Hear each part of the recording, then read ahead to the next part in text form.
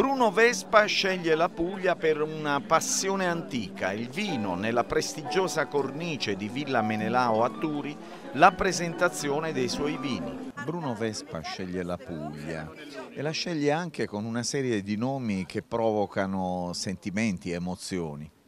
Beh sì, intanto questa è una regione che merita sentimenti ed emozioni. Io ho cercato di dare ai vini, intanto sono tutti vitigni autoctoni, tutti vitigni nati in Puglia nei secoli e qui sviluppatisi, questo per onore alla Puglia e per il mio vecchio amore di 40 anni verso il territorio in cui nasce il vino. E poi i nomi sono evocativi perché Raccontami, che è il primitivo più importante, è il racconto, nasce dal titolo della trasmissione che facciamo mio figlio ed io, ma è il racconto, il vino è racconto, il vino è confidenza, il vino è romanticismo, oppure Flarò, che è il rosato, è un onore a due grandi pugliesi, Flavia Pennetta e Roberta Vinci, due grandi tenniste, ed è un rosato. Noi tre, lo spumante 36 mesi, è stato dedicato, il nome l'ha trovato mia moglie, è stato dedicato a me e ai due figli. Insomma, C'è anche il Bruno, no? Il Bruno, che è il vino rosso che costa meno, e io ho dato questo nome perché in genere i produttori danno il loro nome al vino più importante.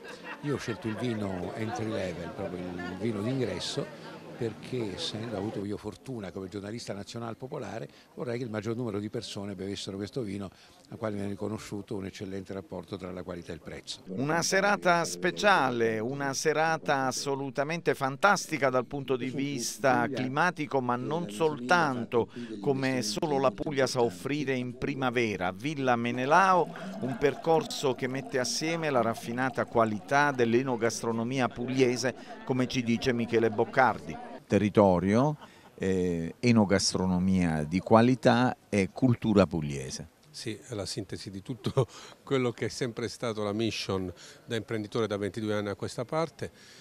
Chiaramente da 2 anni penso a realizzare, proprio in virtù di questo amore per la Puglia, questo percorso enogastronomico e, lasciatemelo dire, un po' didattico, che è Menelao Le Commerse, dove tante realtà artigiane, le eccellenze della Puglia vengono chiaramente a esprimere i loro prodotti, e oggi chiaramente insieme all'eccellenza della gastronomia abbiamo ritenuto di abbinare l'eccellenza del vino, i vini che oggi ha presentato Bruno Vespa. Voi mi conoscete da tantissimi anni, se non erano buoni qua non entravano al netto del nome. L'azienda di Bruno Vespa è a Manduria, i vitigni provengono sia dal comune del Tarantino che da Salice Salentino.